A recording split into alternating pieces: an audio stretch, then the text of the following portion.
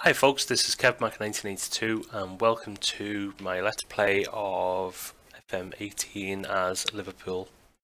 So, I have played quite a few games in the pre-season. And as you can see, I've done fairly well. I've also played one game against Watford, which I won 4-1. That's just the first game of the season. Obviously, that is a good start. As you can see up here, we beat the under-23s comfortably. Olympiacos was a draw, and from there we won every single game. The only one that really stands out to me is two stand out. The Doncaster one that we only won 1-0, but a win is a win, even though it's a friendly. And then the match against AC Milan where we won 4-0 quite comfortably, which is really, really good. So before the Hoffenheim game, I want to talk about a couple of things. First off is the transfers that we've made. So if we go to transfer history, you can see that I've brought in 5 players and I've got 7 players that are out, whether it's a loan or completely gone from the club. So first off, I'll talk about the in players. Josip Pasovic is probably butchered the name. He's a goalkeeper that I bought from Palermo, it said on the first screen. He looks fairly decent. He's quite slow though, which I think only really matters. No, it doesn't actually say whether it matters for the sweeper keeper or the goalkeeper, but obviously it's important if they can rush out and just get rid of the ball.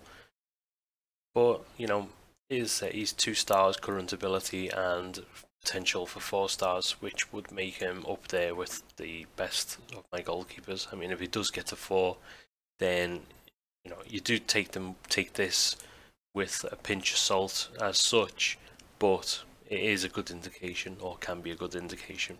So you know, it will be, you should be better than Mignolet if he reaches that full potential he's got. Next up is Matthias de Ligt.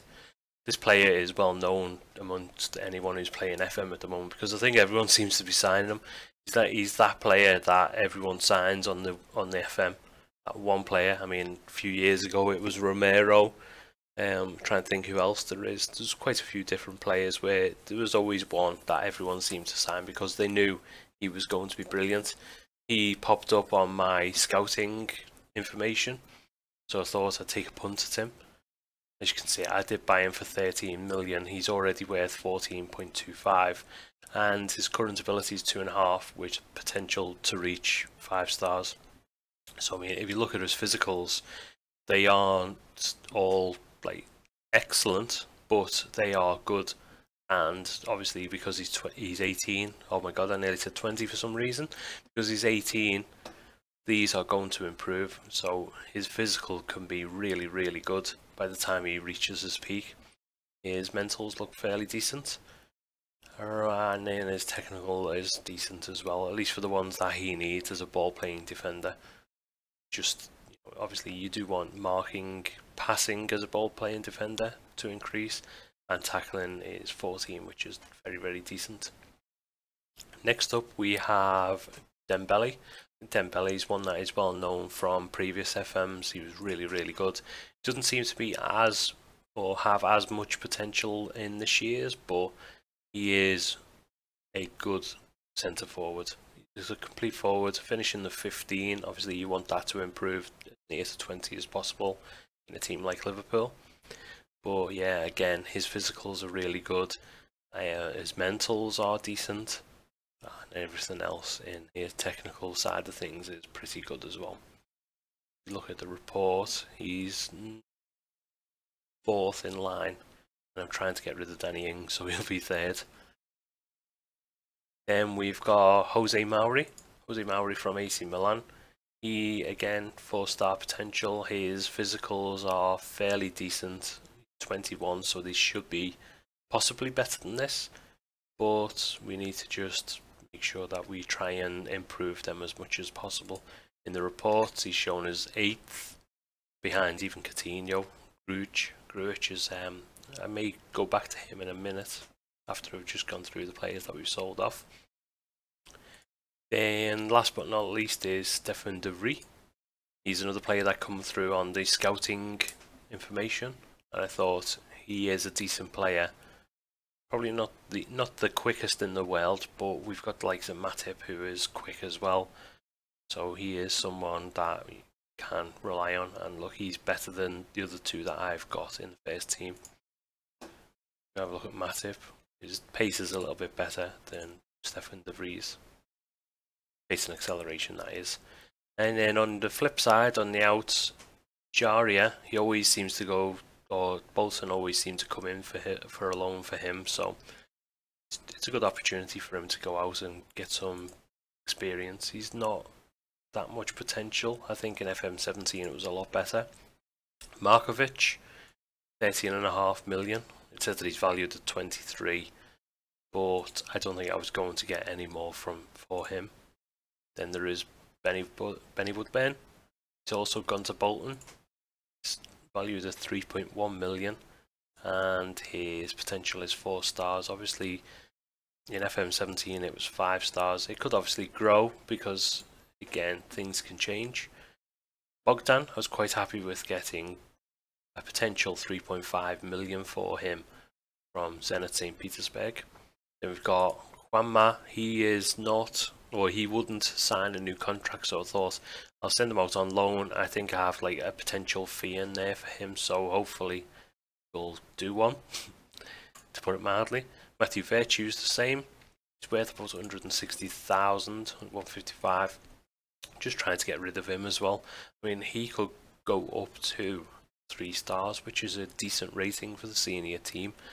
So yeah, it's one of those that, you know, you want to spend a lot of time on a player like Matthew Virtue, who hasn't got a lot of potential, to just get him to a middle of the road level and sell him off for not so much money? Or do you want to get someone in, or get a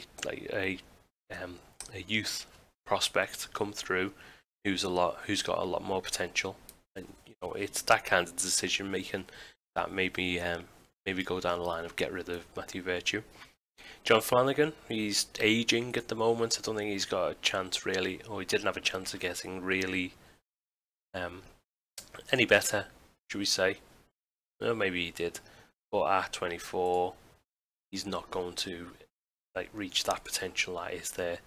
So I thought I would take the chance of getting rid of them. 9.5 million for someone who's just been at the club for 8 years or whatever it is, or not, almost 9 years, is good. I think it's good business. I think, you know, there are better players in the team that we could go for. And talking of let's just have a quickly look at the squad. See that it's going to be just pretty much the normal teams, except the ones that I've just mentioned. The players that as you can see, the potential players that I've got in my main squad, I had to promote Alexander Arnold and I think Grujic, or Grujic, I don't know how you want to pronounce it, but yeah, I think I had to promote him. But between De Ligt, I don't know, Alexander Arnold and Grujic, they are 3 players with the most potential in the team. So hopefully we can see them develop into into the future for Liverpool, along with obviously Gomez and Solanke. I think Solanke is he's looking really good. His physicals are really good for a 19-year-old. His finishing is quite poor for a centre forward, but hopefully over time that can get better. And let me see, under 23s, just the same view potential. We've got Maori, he's one of the guys we've brought in. Ryan Brewster, he's someone who can play up front and also across the attacking field. No one else really of note. Don't know, actually, I've obviously made them available for the 23s. I'm trying to get rid of James Miller because he's on so much money. He's on £140,000 per week, which is a lot of money. and he's valued at 21.5 million at the age of 31. So I want to get rid of him. Whether I'm going to get 21.5 million is another thing. I don't think I am. Let's just see his transfer status. Oh yeah, Brighton, I've asked for a loan, and I think I stuck a, I don't know, 15 million or something, or 12.5 million something asking price for after 20 games played. So hopefully if he plays 20 games, he's going to go to Brighton for 12.5 million, which I think is good business for a 31-year-old. Then let's have a look at the under 18s to see if there's anyone else. Obviously there's a few with 3.5 star potential, which is really good. You've got Glatzel, Jones and Tagseth. It's just one of those things that, will they make it? I mean, they're only 16, so they could get even better. It just all depends on things. So one of the new features of FM18 is dynamics. This is something else that I want to just quickly gloss over. So the overview just gives you some information. Match cohesion is average. It says that the players are blending well together. The team's collective mental state has seen a slight improvement. So that's good. You know, people are getting happier. Hopefully that can, you know, be shown on the pitch, and we score lots of goals and concede as few as possible. But you never know. It'll generally improve player positioning during matches. So that is something that is really key, especially, you know, if I'm playing quite a high pressing game. So hopefully those kinds of things where, you know, their position is going to help. Then slight improvement to the vision and reactions to events unfolding when playing. So I think that works both ways, whether you're defending or attacking. Obviously you want this to be as high as possible. Then we've got dressing room atmosphere is very good. That's something that you know, that's something that you've got to keep an eye on always in the FM games. So Liverpool's recent form, we only got one. But you know, it's all positive and all positive. Managerial support. This is and failing to positively influence a number of players. So this, I'd like to have clicked on it to see what players it is. I've probably upset Milner because I'm getting rid of him. Maybe that's had a knock-on effect because of something that I'll show you in a couple of seconds. So then you say top influencers, you see team leader and team leader, Lallana and Henderson. Go to hierarchy.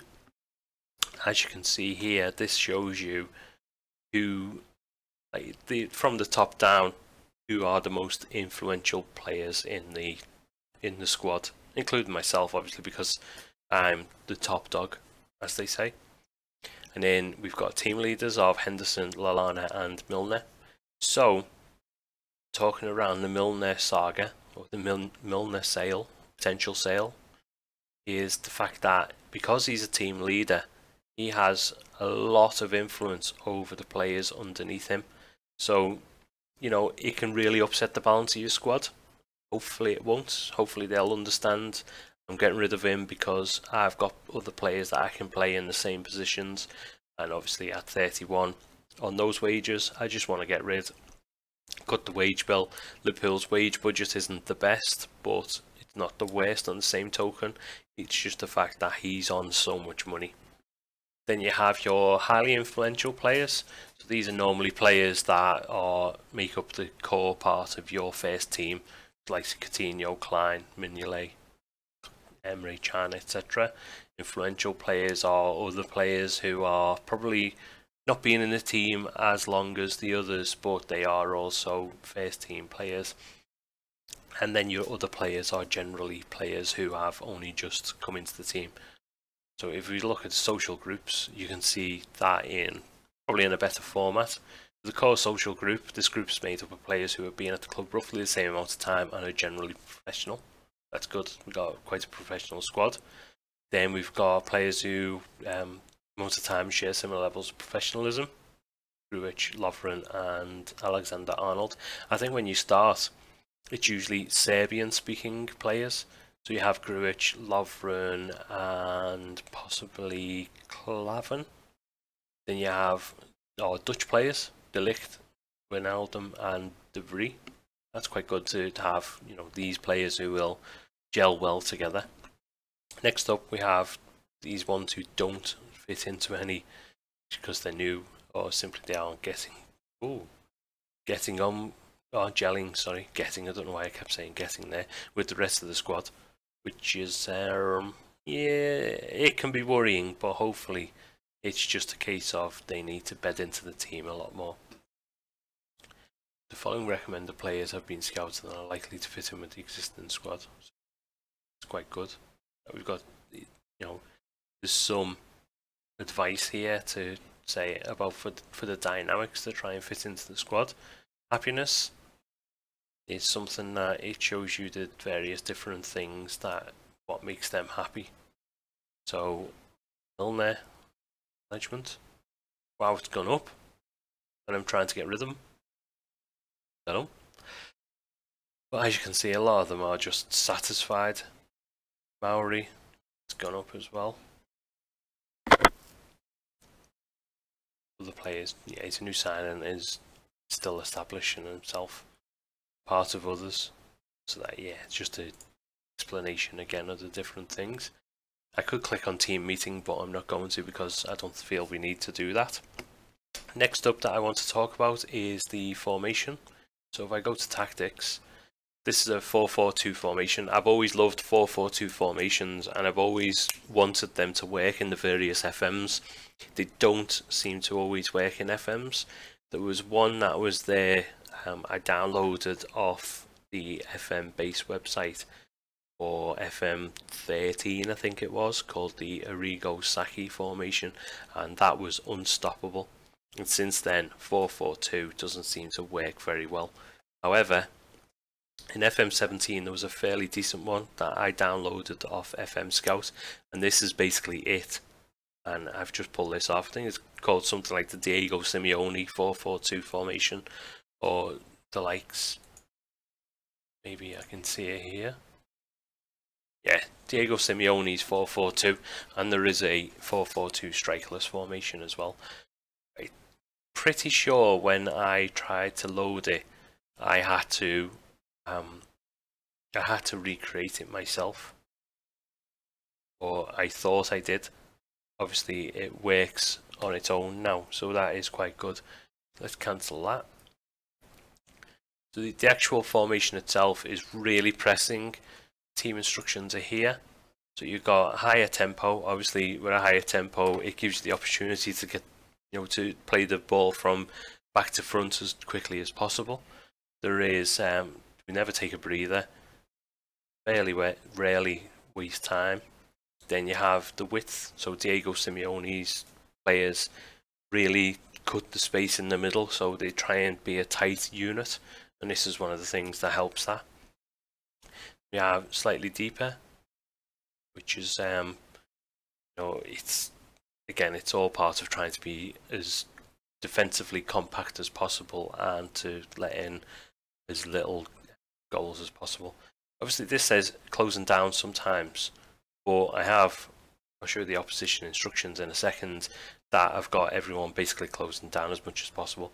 Prevent your goalkeeper distribution, that just means that we'll go and run at the goalkeeper to try and stop him from passing it out of defence. Then there is play out of defence. Obviously we want to retain the possession and keep the ball, and then move it to the front as quickly as possible. Look for overlap. I think that's really something that is key to a 4-4-2 formation, because you want your fullbacks bombing past your wingers, and then also if your fullbacks are in possession, you want your wingers to be up there and be an outlet so you can pass it up to them and cross the ball in. There is also work the ball into the box, so obviously we're not just going to shoot willy-nilly, we're going to try and get those goals without wasting chances. Dribble and run at defence, I mean that's pretty good. If you've got wingers, you want them to really go for it. And then we've not got roam from positions because of the be more disciplined. So there aren't many that don't just have the standard things. There is just the ball playing defenders have closed down much less, because you want your back line to be obviously in a line. You have a sweeper keeper, so it takes long kicks, so obviously you want to go from back to front as quickly as possible. And then there is a distributor specific teammate as well. Just edit that. distributing to the number 6 by the looks of it, which is Lovren in this case. Then we've got tackle harder, sit narrower. Again, all part of that Diego Simeone theory of just condensing the space in the middle of the park. Just try and make things as difficult as possible for other teams to score. And similarly, over on the right, you've got a sit narrower as well. Tackle harder on one side and not on the other. I'm not sure about why that one's like that.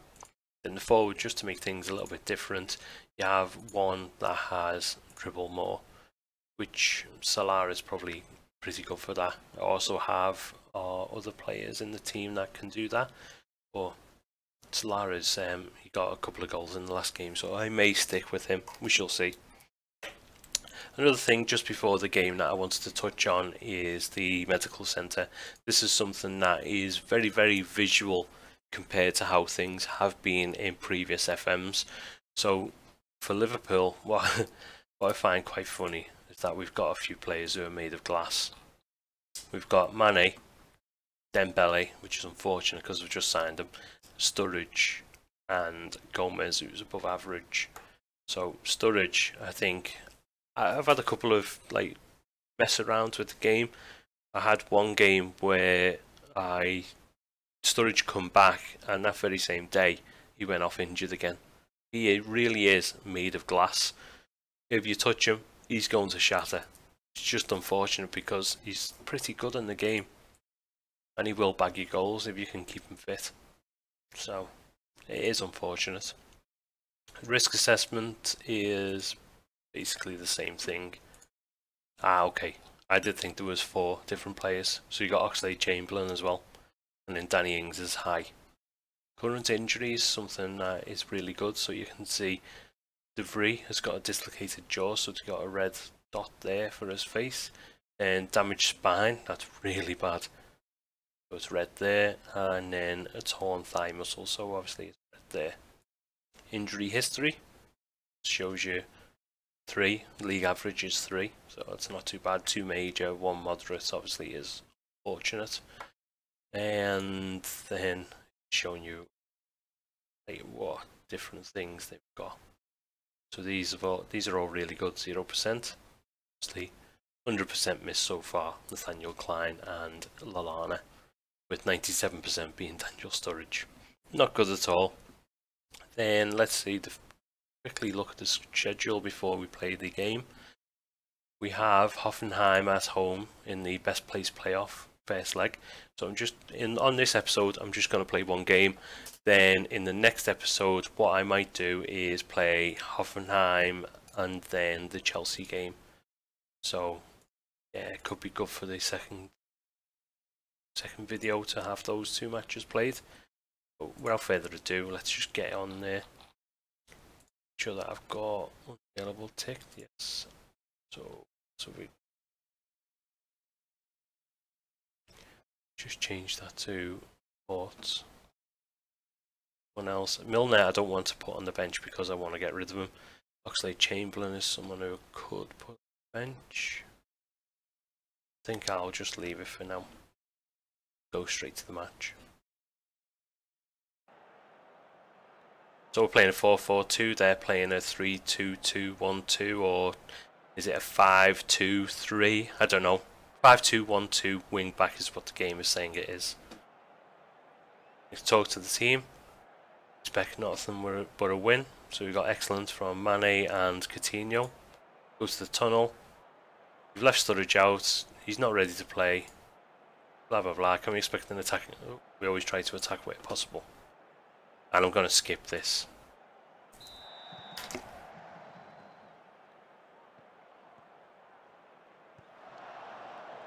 I'm just going to turn the volume down slightly. So hopefully that is better. I just want it as a background rather than as the main source of sound. Henderson to Alberto. Go on Alberto, have a go. Cross it in. Mane, goal. 5 minutes in. Already got our first goal. That's a good start. Great vision. Liverpool make a flying start. Get in there. So Alexander-Arnold to Mane. Mane hits the defender, Henderson to Alberto. Alberto crosses it in, and Mane just slots home unmarked. Poor defending from Hoffenheim. One other thing that I wanted to mention on the game is that I like the TV camera, and also if the replay is the TV. If it's not as good for you guys, or if you have a suggestion, then just please let me know. The crowd sound really loud still.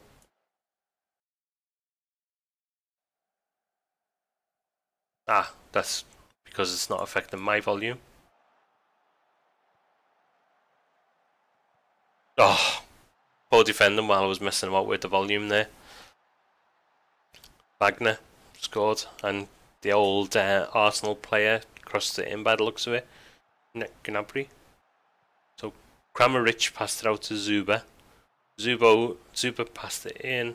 Gnabry picked it up in the box, and Wagner scores. Mignolet should have done better by the looks of it, but oh well. That was one of the other. Another thing that I was going to talk about. The match speed during highlights is slightly faster, so obviously it plays through the time faster. But then the actual highlights I have fairly slow so that you can see the play. I think it just gives you a better visual. It's not too bad when you're watching it first hand like this, but once the actual replay comes through, I prefer it like that. To be fairly slow, just so you can see the ball. Oh, well won by Lovren there. Unfortunate that it didn't go to anyone. We need to get in tighter against them. I forgot to have a look at the opposition instructions, which I may do in the next video. Oh my god, they nearly scored again. That was awful. I've just banged my mic. Oh, come on Liverpool. We've only had one shot on target, which isn't good enough. Seem to be playing fairly decently, except for Alexander-Arnold and the back two centre backs, I should say. Zuba's had a yellow card. Might give us a little shout and just encourage our players. I mean, the away goal is definitely worrying. I picked defensive set pieces for my match training because it said that these are really good in the air. So, oh my god. That's terrible. That is terrible. I might change that to be concentrate rather than encourage. Not good enough.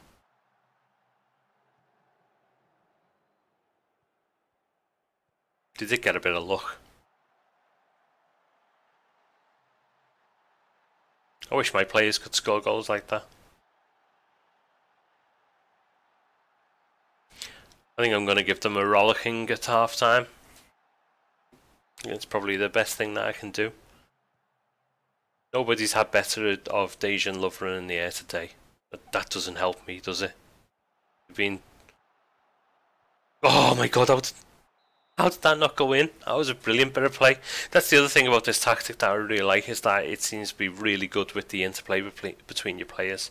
So, come on, Mane. Oh, Firmino, Coutinho. Free kick. Oh, Matip was offside. So, it looks like my defender's having a really bad time of things. But, hopefully, as is in real life, the way Liverpool are playing at the moment, the defenders seem to be letting us down quite a lot. And that ball by Coutinho was awful. Even though he's just won it back. Oh, I thought Salah was going to have a tap in there. Come on. Oh my god. I've left the corners as default. It's not something that I've really messed about with. I think people have worked out that if you do, can't remember what it was. It was like 2 players on posts and 1 rushing in late and things like that. It works out better. But I think I need to just instruct Coutinho to not try and miss that first man. Just get it in the middle somewhere. Although Hoffenheim are really good in the air, so I don't know whether it's going to work, whether I mess about with it or not. And that's one of Liverpool's weaknesses, is the jumping or heading. I don't know what it says, one or the other. Tremendous match. So I think I talked about it in my other Let's Play that I've got going. But this screen I really like. It shows you just quick snippets of the analysis. So we regained possession well in central areas, the middle third of the pitch. Good number of touches in the ball in the penalty area. That's not very good by the fact that we've only scored 1 goal, but okay. Lost a lot of possession in central areas of the middle of the third of the pitch. So we've kind of won it back and lost it. Same vein, which is quite disconcerting. I'm going to tell them that it's not good enough. And hopefully that can get us to push on.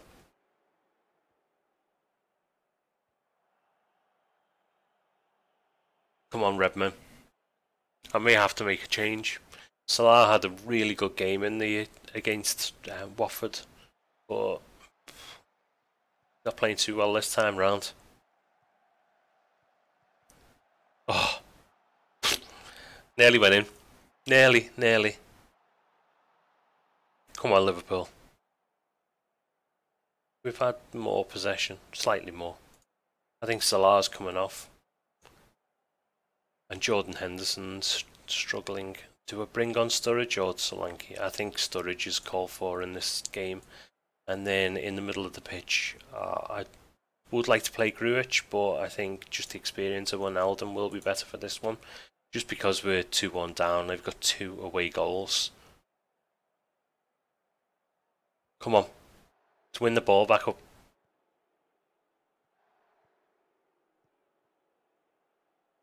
Oh. Poor defending. Poor defending by Liverpool there. The right winger just seemed to ghost past our left back there. Well headed out, Emre. If anyone can, Emre can. Come on, let's get out, get at them. We'll win that. Nope. We're letting them boss the midfield at the moment. It's just terrible. Yes, well done. Come on, Manny. Sturridge. Ball. Oh, I thought it was going to be our turn to attack there. Hopefully we can get a good attack going. Yes, Alexander. Manny. Whip one in. Nope. Emre Can. I don't know who that was to. Come on, Coutinho. Yes, Wijnaldum. Get in. That was a great goal. And a nice little cartwheel to boot. So Emre Can picks it up. Crosses it over to no one. North Face heads it out. Alberto to Coutinho. Coutinho hits it basically to no one. Then Coutinho plays it back to Wijnaldum and he slots one in on the edge of the area. It's a great goal. So 2-2. Hopefully we can get a third and not concede another. And I'll be semi-happy about that. It was probably a good change by me. Oh, Coutinho. I'm counting my chickens too fast, aren't I? Count my chickens before they've hatched. That's yours, that massive. Well, in Firmino. And Sturridge is away. He's away. Get in! Great goal, Sturridge. Great ball by Firmino. I think Solanke wouldn't have scored that one. But you never know. That was well played by Firmino in the middle of the pitch. And then a great ball. As I said, Daniel Sturridge, if you can keep... he's made of glass, but if you can keep him fit, he will score your goals like that. That extra bit of pace is brilliant. And Dembele, I think, stupidly, or I was having problems anyway with it, but stupidly, I didn't have him. Oh no, he's ineligible. He must have played for Celtic in one of the other games. So unfortunately, I couldn't do anything about that. So I'm just going to hit concentrate here, if it'll let me. Just because I want us to see out the game now. Joe Gomez can play left back because Moreno's, well, not just Moreno, it's quite a few of them who are looking unfit at the moment. So yeah, we'll bring on Gomez just to play the left back. Hopefully he can play well for us the last 5 minutes or so. Well, in Chan. Just get rid of it. Don't mess about with it. That was well played, actually. Until we nearly lost it. Great ball to Mane. Sturridge. Oh, he's passed it out to Firmino. Can he do likewise? Oh, no, he can't. Oh, my God. That was a golden opportunity to put the game to bed there. At least the first leg. Those 2 away goals, they're still really stuck in my mind. It is just... oh. Come on. Great challenge. And that should be it. Yes. Come on, Liverpool. First 2 proper games of the season, and we have won both games. We had 18 shots on and 7 on target. They had 7 on target too, but only 14 shots overall. Moreno was our best player. Salah was our worst. Yeah, what can I say? I did like to come back though. Well, you've done brilliant to come back and win that. I'm proud of you. Get some good positive emotions from people there. And send assistance. And what I'll do just to finish off this episode is I will, where are we, tactics, show the opposition instructions. This is something that is part and parcel of the suggested for, or the these are the suggested opposition instructions for that formation. What I've just noticed is that this episode has gone on for far too long because of that, because I was talking for quite a bit at the start. So, as I said, the next episode is going to be Hoffenheim, the return leg. That's away from home. Hopefully, if we snatch a goal, it means that they need at least, oh no, they 2 will do them as well. So we need to make sure, if we can keep a clean sheet, obviously that's happy days. That's all we need to do, but you just never know. And then the Chelsea match as well, which hopefully we can beat them. It's at home and televised, so hopefully give the fans something to shout about at home and in the stadium. So thank you very much for watching. If you liked the video, please hit like and also subscribe if you haven't subscribed. Thanks for watching. I'll see you next time. Bye bye.